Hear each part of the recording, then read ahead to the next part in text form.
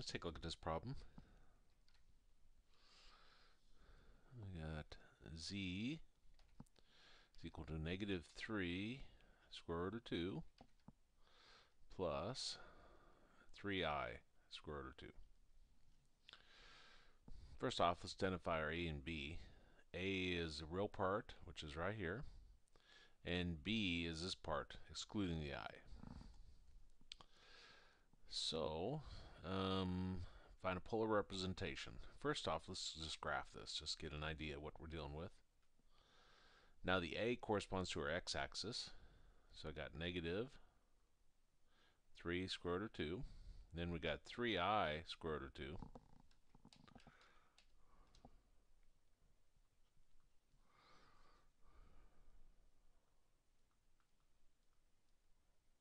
So this would be our point we're dealing with.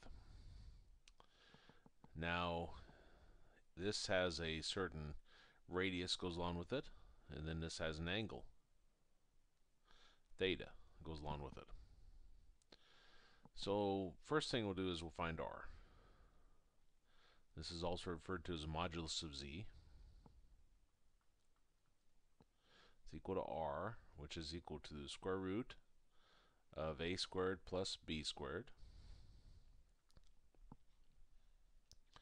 So we're going to have negative 3 square root of 2 squared plus 3 square root of 2 squared.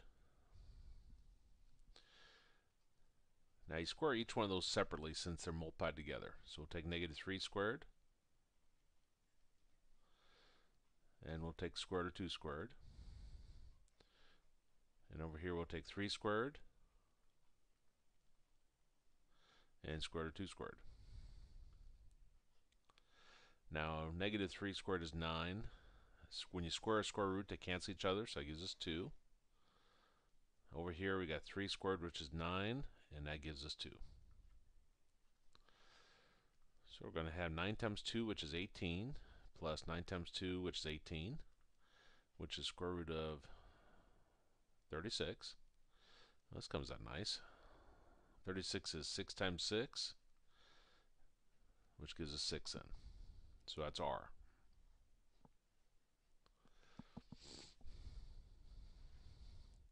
We also need to find theta. And first off, we'll consider if it's on a unicircle.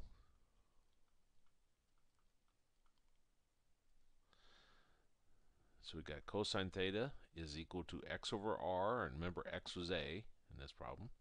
So a over r. And sine is equal to y over r, and y is b in this problem, so it's b over r.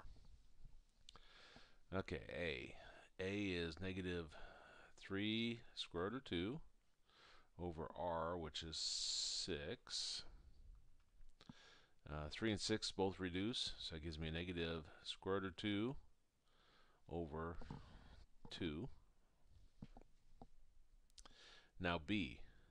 B is 3 square root of 2 over r, which is 6, and 3 and 6 reduce, and that gives us square root of 2 over 2.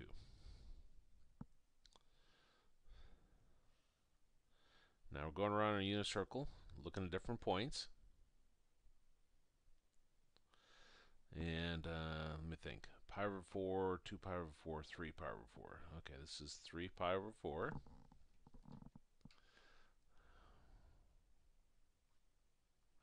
If I look at this point, it'd be negative. Just don't have enough room here. This point here is negative square root of 2 over 2 and square root of 2 over 2, which is what we're looking for, because on our unicircle the cosine is your x and the sine is your y. So that tells us that theta is equal to 3 pi over 4. Now first thing that I want us to find is our polar representation.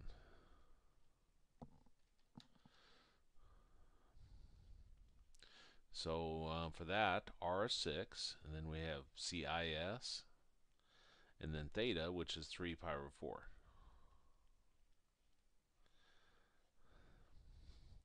Now some books will write that differently. They'll say 6 and then they'll put cosine of 3 pi over 4 plus I sine of 3 pi over 4. Okay, then they want us to find the real part of z. That goes back to our original problem. The real part is your a. So that's negative 3 square root of 2. They want us to find the imaginary part. That goes back to the first problem, and that's our imaginary part, excluding the I. So that'd be 3 square root of 2, the b.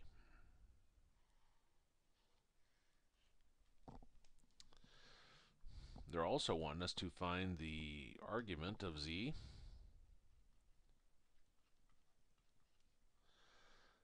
And our theta starts at 3 pi over 4. So we put 3 pi over 4, you always put theta. And we can add and subtract 2 pi over and over to get back to this same location. So we're going to have plus 2 pi k given k is an integer.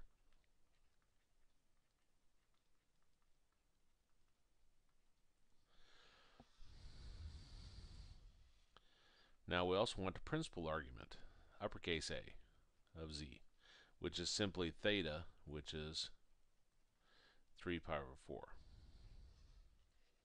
And those will be our answers.